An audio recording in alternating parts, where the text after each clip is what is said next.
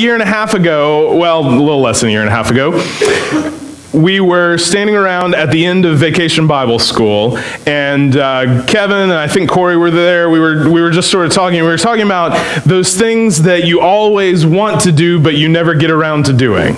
Right? Those things that are on that list of things that you go, yeah, we should definitely do that someday.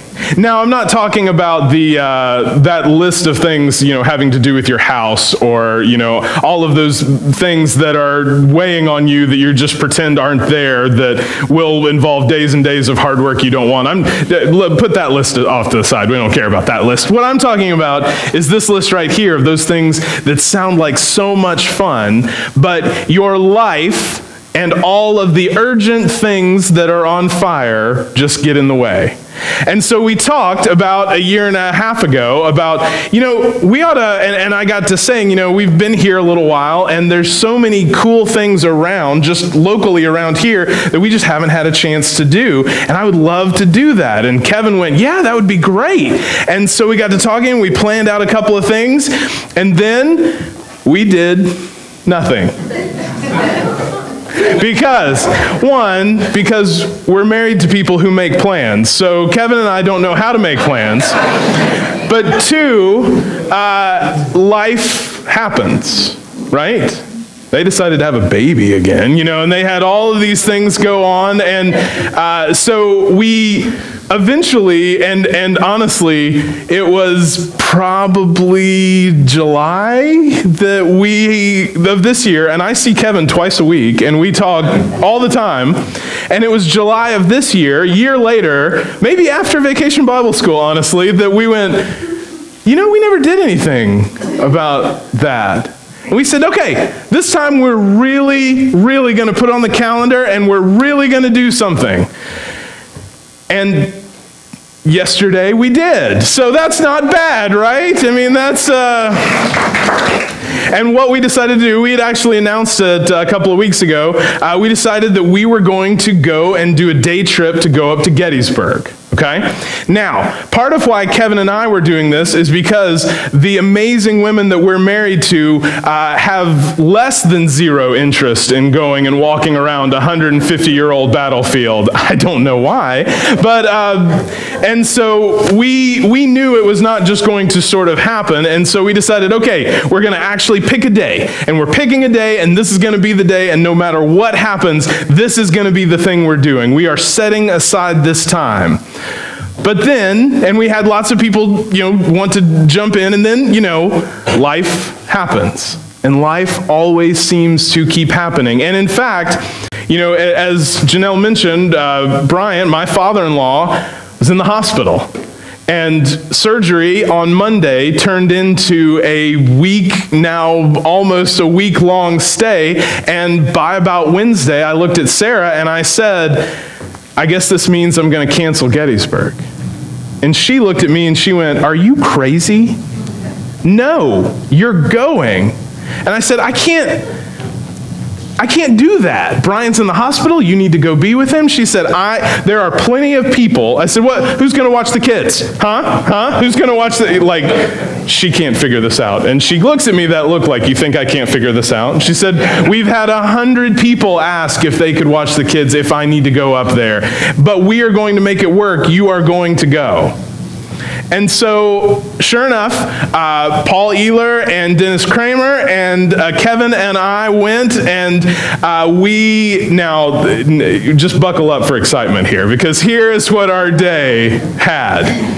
We got there, and I had never been to Gettysburg before at all. And now they have this huge visitor center, and so we got to see a movie narrated by Morgan Freeman about all the Civil War stuff and the battle. And then they had the huge cyclorama painting, which is, this room, and it's the circle painting, and it's 40 feet tall and 120-something feet wide, and you can't take in all of what it is. And and they throw you up in this room and they're like, okay, stuff's happening over here and there's people everywhere. So you're sort of looking over and then stuff's happening over here. Ooh, I got this side. So I just sort of focused on this one little section. And then after that, there is this museum. Now, I don't know how you do museums. This is, again, one of those discussions in my marriage, because when I go to a museum, if there's a thing with words on it, I want to read it. Call me crazy. Every word. But I have paid money to go to this museum. Every word.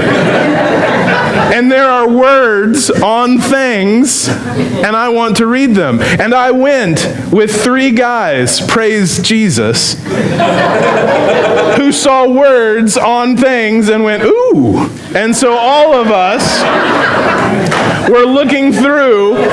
We would come back together and say, did you see that thing over there? Yeah, okay, let's talk about it some more. And we went through the whole museum like that, just heaven, right? I mean, can you just you want to roll around in it, it's heaven. And then, buckle up, 16-stop car tour. Yeah, of all the, now, because there's the biggest eye rolling in the world coming from my loving wife, who's the heart of my heart over here. You need to know that we didn't go in order, thank you very much, because we live wild and crazy lives. As we went out of order for all of these stops, we saw, it was all of this amazing information. There were things with words out there too. And did we read all of them? Yes, we did. Yes, we did. Thank you very much. And so as I am in the midst of, as I'm getting ready to walk up this tower so that you can see out over the battlefield, she texts me and goes, I'm playing around with stuff at home. I'm having so much fun. I just miss you. And I texted her back and I said, I love you and I miss you too. You would hate it here. And she texted back and she went, I love you too much to have gone with you on this trip. And as I'm telling the guys that I'm texting her, Dennis goes, did you tell her you're reading everything? Did you tell her that? And we did, and we have pictures if you want to see later. I was tempted to put them up and make you look at them now, but I'm not doing that. But we have a picture with Abe Lincoln, too. It's great. But so anyway, as I'm doing this and as I'm reflecting as we got home and thinking about just what a joy this was for me, and thinking about that, I realized that what this was for me was Sabbath.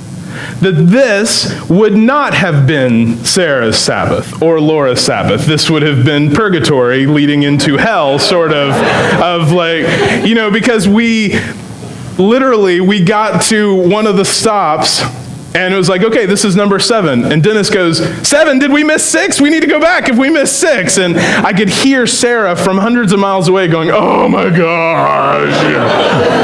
And she didn't even have to be there. But for me, and I think for the guys, this was rest, and this was recharge, and it was reflection, because there are all sorts of moments where you can't help, because when it's done right, there are all sorts of moments where this sort of history becomes real. And this sort of history is more than just abstraction, because as sad as it is to say, when we say at the Battle of Gettysburg, this number of people died, it's sort of an abstraction. One part of the museum, you turn a corner and there is a 10, 12-foot wall that is filled with faces of the soldiers who have died. And these faces are way too young to be fighting war. Some of them can't even grow beards. Even the ones who grow beards, we all know about embarrassing facial hair, right? Some of them are trying to cover up something. And you can tell here in this moment, you can tell here in this place that they are doing their very best to look as brave as they possibly can. And they're about to die. also the real life of it shows up in unexpected ways. The battle happened so quickly at Gettysburg that the food didn't get there till 2 days later. One of the biggest things that killed people at Gettysburg was diarrhea, which is not how you want to go. There are all sorts of real life kind of things that come through that cause me to reflect and really have to think about, okay, in the midst of the circus that is our culture now, we have all these people who see things so differently and are refusing to listen to each other. What sort of lessons can we learn from the past, and what sort of ways can we make sure that we're not just shouting at each other but listening? This was Sabbath for me because it is tuned into how I am. It is tuned into who I am. It is tuned in to how God has wired me. And I was ready to drop it because there was something important that needed to happen. And I was ready just to have it continue to be on this list of things that just never get done. This list of things that seem so exciting and seem like they would bring such life to you. Whatever that list is for you, this list of things, part of what Sabbath is an invitation to let these things come and be a part of your life. Today we are concluding the last sermon in our 4-part series on Sabbath, and what we have talked about with Sabbath this whole time is that it is more than just sort of dry words on a page meant for people thousands of years ago. It's also more than just some sort of weird set of rules, meaning you can't go to Target on Sunday because that would be bad somehow. What Sabbath is, and part of why it is part of the 10 Commandments, is that Sabbath is part of the way that God intends you to live. It's part of the way that God has wired all of us so that we can live the kind of kingdom life that God invites us to through Jesus Christ. This is what Sabbath means. It is an invitation for you to believe 2 things. One, it's an invitation for you to believe that God's in control and you're not. The quote that I'm going to keep saying until we all have it memorized is, if you think you are too important to take 1 day off a week, you are taking yourself far too seriously. You aren't in control. God is. And God, in the first creation narrative, God rested. God is not a God of anxiety who's constantly fixing, constantly checking. God is a God who saw that it was good and stopped and rested. And we can too, trusting that the God of creation who created everything and did more in a morning than we'll do in our entire lives all combined, went, you know what? That's good. God rested. But the other part of what Sabbath is a reminder that we all need now that we are more than what we produce. You are more than your to-do list. You are more than the stuff that you make, the stuff that you do. You are more than all of what you either do for work or do for your family or do just in general. All the stuff that we do, you are more than that. You're not just a number that makes widgets. You are God's beloved child. And when you stop 1 day a week, you are forced to reckon with that reality and forced to reckon with the lie that we all swallow, saying the only reason I'm good is because I do these things. When you take a day and don't do anything productive, it is incredibly uncomfortable because you're forced to reckon with that truth. This is what Sabbath is. And as we've talked the last few weeks, we've talked about this is God's desire and God's plan for us is to set aside this time 1 day a week where you cannot be productive, where you can rest, you can actually stop and breathe, where you can rejoice, where you can take what is good and give thanks to God and also rejoice in how God has created you and do something that you love. But you can also reflect. You can be thinking and forced to face the truth of these things that we are confronted with all the time of, I think that I'm only good because I happen to do these things. I think I only have value because I checked all the stuff off my checklist. I think that I'm only worth what people tell me I'm worth, and all my boss cares about is me getting this done. And if I don't get this done, then what sort of worth do I have? Sabbath is an invitation to break the pattern of all of that.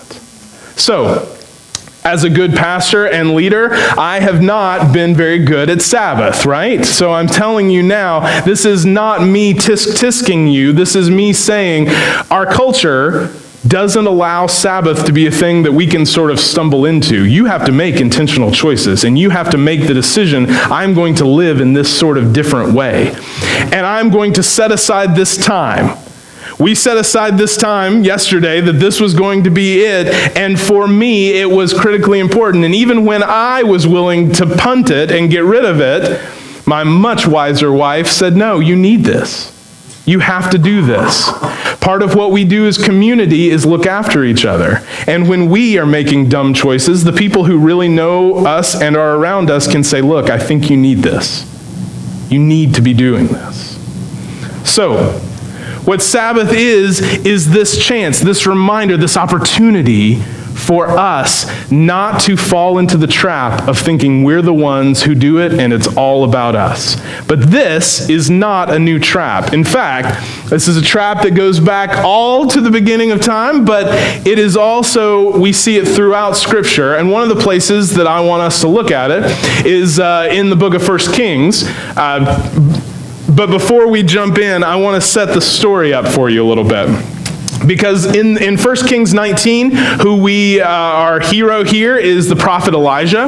And what has just happened is that God has brought a drought on the land. When you live in a completely agricultural society, this is quite a problem.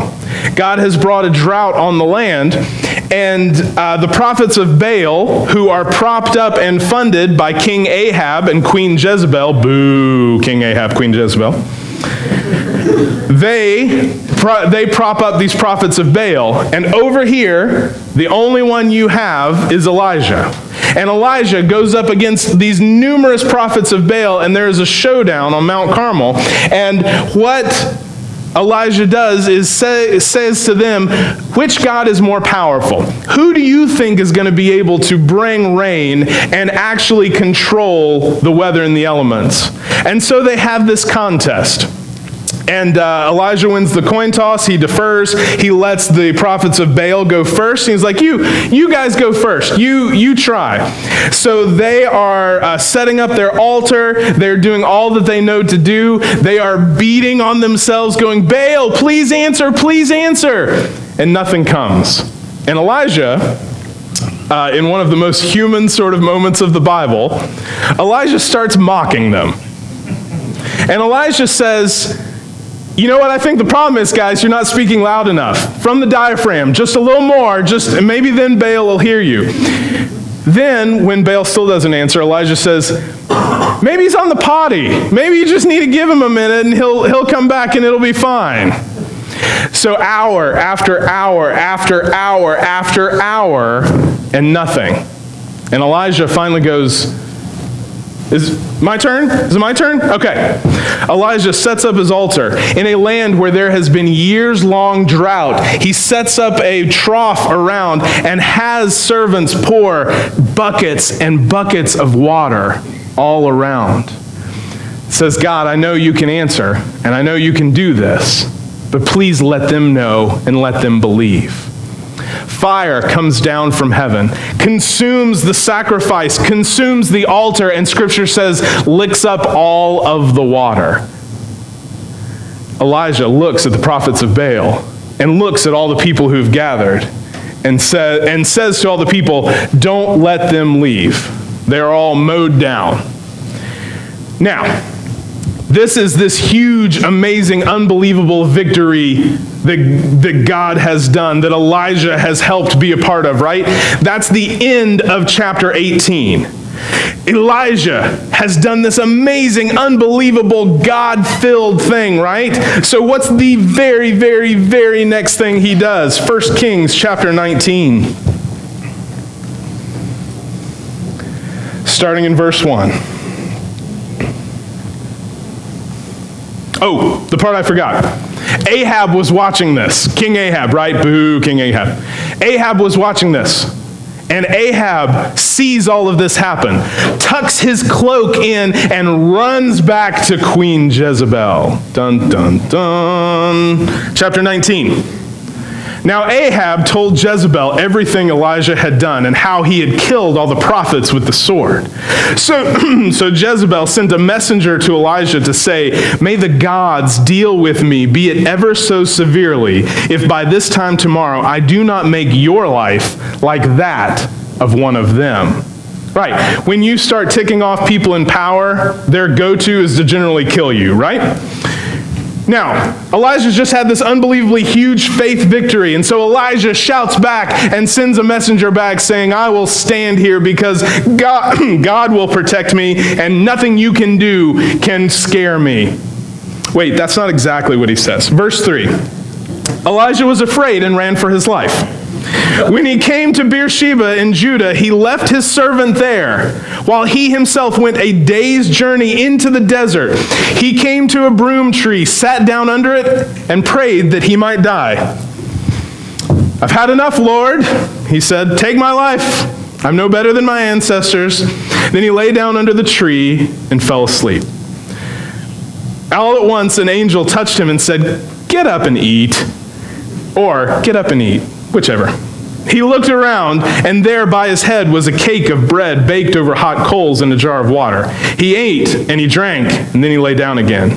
The angel of the Lord came back a second time and touched him and said, "Get up and eat, for the journey is too much for you." So he got up and ate, and he drank. Strengthened by that food, he traveled 40 days and 40 nights until he reached Horeb, the mountain of God. There he went into the cave to spend the night. Okay. So, you have this scene where Elijah has just won this unbelievable victory. He is filled with the power of God. Then the very next thing that happens is Queen Jezebel, boo, says to him, "Look, I'm going to kill you." And he goes, "Ah!" and runs. What? What kind of faith is this? If we're honest, it's the kind of faith we're very familiar with. Because it's the kind of faith we tend to have. Because it's the kind of faith where 1 minute we're clicking, everything's going, everything's great, we're doing exactly what we think we need to do or what God wants us to do, and everything's great, and God's right here, and me and Jesus, we're buddies, everything's fantastic, and then the next minute, something goes wrong, right? Whatever it is, something goes wrong, and it's like the wheels just come off the car, all at the same time. And you have no idea what's going on, and you don't know what to do, and what am I going to do? And like the overwrought reality TV star, your only step next is, "That's it, I'm all done. That's it." And it doesn't just end there. Keep going in verse 9. "And the word of the Lord came to Elijah and said, 'What are you doing here, Elijah?' And he replied, 'I have been very zealous for the Lord God Almighty. The Israelites have rejected your covenant, broken down your altars, and put your prophets to death with the sword. I am the only one left. And now they're trying to kill me too.' And the Lord said, 'Go out and stand on the mountain in the presence of the Lord, for the Lord is about to pass by.' Then a great and powerful wind tore the mountains apart and shattered the rocks before the Lord. But the Lord wasn't in the wind. And after the wind, there was an earthquake. But the Lord wasn't in the earthquake. And after the earthquake came a fire. But the Lord was not in a fire. And after the fire came a gentle whisper. When Elijah heard it, he pulled his cloak over his face. He went out and stood at the mouth of the cave. Then the voice said to him, 'What are you doing here, Elijah?' And he replied, 'I have been very zealous for the Lord God Almighty. The Israelites have rejected your covenant.'" See, he's been practicing, right, this whole time. "I have rejected your covenant, broken down your altars, and put your prophets to death with the sword. I am the only one left. And now they're trying to kill me too." And the Lord said to him, "Go back the way you came, and go to the desert of Damascus. When you get there, anoint Hazael king over Aram. Also anoint Jehu son of Nimshi king over Israel. And anoint Elisha son of Shaphat from Abel-Meholah to succeed you as prophet. Jehu will put to death any who escape the sword of Hazael, and Elisha will put to death any who escape the sword of Jehu. Yet I reserve 7,000 in Israel, all whose knees have not bowed down to Baal, and all whose mouths have not kissed him." Okay, so here's what's happening here. Is Elijah again, and you know that Elijah is sort of in this sort of pity party, right? Because every other word is an I word. I. And here's what's happening with Elijah, and here's what's happening with us. We are doing these things all under our own power, not under God's power. And the tricky thing is, you in your own power can do some pretty powerful God stuff. You can give money under your own power. You can go and pack backpacks under your own power. You can travel to a different country and help build houses under your own power. You can do all kinds of good God things under your own power. Here's how you know when it's under your own power, is when something goes wrong, what do? Because if you fall apart, if you think, what does Elijah say? I am the only one left. It's all about me. There is no hope. I might as well just die. That means that that God's not present and God's not working. I am relying on my own bag of tricks. And when I look at my bag of tricks, there's nothing here that's going to solve this situation. So yeah, there's no hope, which means there's no future. There's no point. You might as well just take me now, Jesus. Because you can look at your own power and see you're not good enough for what God has you to do. When you're doing it under your own power, you quickly come to the end, the limit of what you can do, and there's no answer after that. But when you do it under God's power, when you let God be the one who controls you and who helps you to do not only the right thing at the right time, but also in the right way. Elijah did the right thing at the right time. He beat these prophets of Baal, but he did it in his own way. He did it under his own power, and so it was not sustainable. What God wants for you is not necessarily for you to go out and set the world completely on fire if you're doing it under your own power, because all that will do is consume you. What God wants is for you to be every single day, every single week, steadily fed by the Spirit of God so that you can do the right thing at the right time in the right way today. And then you wake up and you do it again tomorrow. And then you wake up and you do it again tomorrow. Then you wake up and you do it again tomorrow. And that's how God works. And that's what God calls you to. And that's why we practice Sabbath, is because we need these reminders. On Wednesday night, we talk about these sermons, and Lindsay Kramer put it beautifully. She said, my hope for me is that Sabbath becomes so filling that it overflows that day and pours out into all of the others. Isn't that a beautiful picture? Don't you just hate it when people say things better than you do?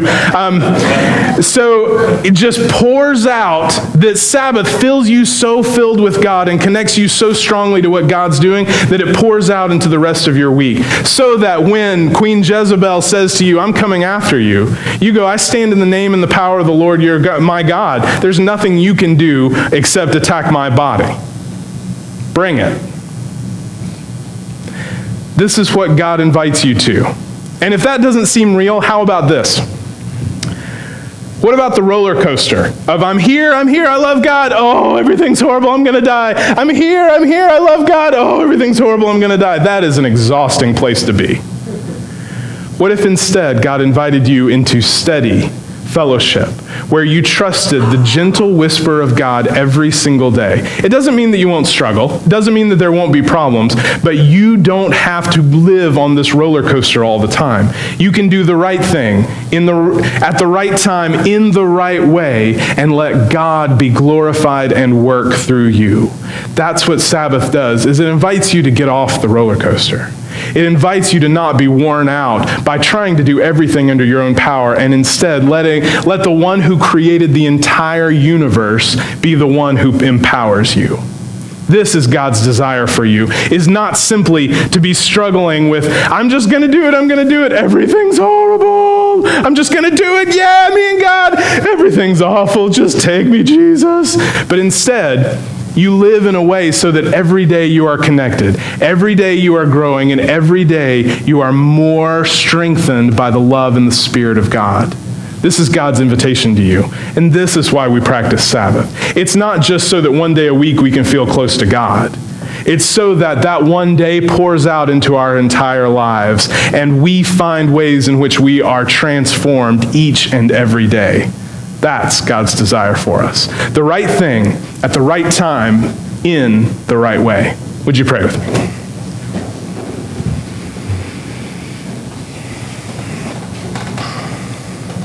God, may your words be our words. May your power be our power. And may we not do things in our own way, in our own limited strength. May instead we choose to serve you, doing the right thing at the right time in the right way. We love you, God. In Christ's name we pray. Amen. Commitment this morning, it's not a hymn, it's our song of commitment this morning, gives you a chance to respond to how God is moving and speaking in you. It gives you a chance to respond publicly up front. If you need to come up here and pray, the front pew is open and we would love for you to come and to sit and pray. You can either pray with me or pray by yourself.